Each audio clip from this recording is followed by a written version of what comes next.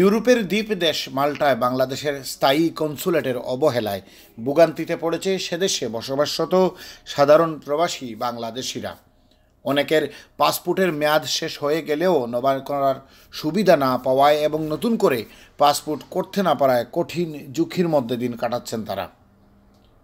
মাল্টায় প্রায় 3 শতাধিক বাংলাদেশি রয়েছেন যারা পাসপোর্ট সমস্যায় ভুগছেন। লিবিয়া থেকে জীবন বাজি রেখে প্রায় প্রতিদিনই মাল্টায় পাড়ি জমাচ্ছেন নতুন বাংলাদেশি।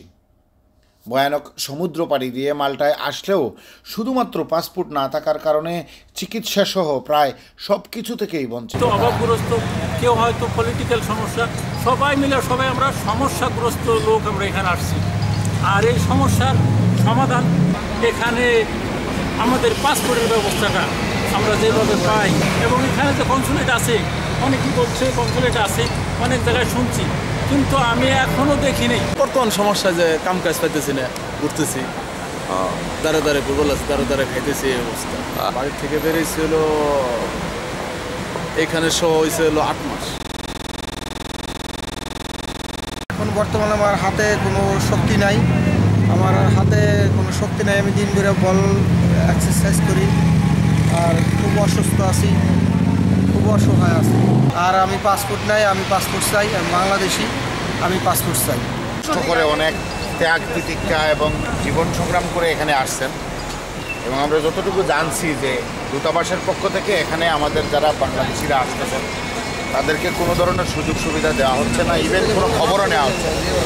নর্মালি নিয়ম হচ্ছে যে এখানে দূতাবাস আপনাদের কাছে আসার কথা, আইসা জিজ্ঞাবে যে আপনাদের কী সমস্যা বা কী অবস্থায় আছেন, কিন্তু সেই সুযোগটা আপনারা পাচ্ছেন। আপনারা যদি স্পেসিফিকলি বলেন, আপনাদের 2-1 বেশি বলা লাগবে না, কারণ সমস্যা তো সবার গ্লোবালি একই। এখানে আমরা দূতাবাসের অবহেলায় অনেক বাংলাদেশি এখানে আসছি, দূতাবাস থেকে বঞ্চিত। আমাদের এই যে লোকগুলো এখানে আছে তাদের কারো বাংলাদেশি পাসপোর্ট নেই, এবং সেই সার্ভিসটা আমরা দূতাবাস থেকে পাচ্ছি না। আমরা দূতাবাসের কাছে, বাংলাদেশ সরকারের কাছে আবেদন করতেছি যাতে মাল্টাতে যত বাংলাদেশি পাসপোর্টবিহীন আছে তাদের পাসপোর্টের কার্যক্রমটা অতি তাড়াতাড়ি করা হয়। এরা সবার প্রয়োজন পাসপোর্ট। আপনাদের কি সবার পাসপোর্ট আছে? মাল্টার পার্শ্ববর্তী দেশ ইতালি হলেও তুলনামূলক অধিক দূরত্বে গ্রিস দূতাবাসের অধীনে একটি কনসুলেট অফিস থাকলেও মাল্টার প্রবাসী বাংলাদেশিরা জানেন না কনসুলেটার কোথায় থাকেন। মাল্টায় বাংলাদেশের কনসুলেট নিয়ন্ত্রণ করা হয় গ্রিস থেকে। গ্রিসের সঙ্গে মাল্টার দূরত্ব বেশি হওয়ায় এবং নানাবিধ চাপ থাকায় অনেক সময় দূতাবাসের কোনো কর্মকর্তা বা রাষ্ট্রদূত মাল্টা ভ্রমণ করেন না বলে অভিযোগ করেন সেখানে বসবাসরত বাংলাদেশিরা।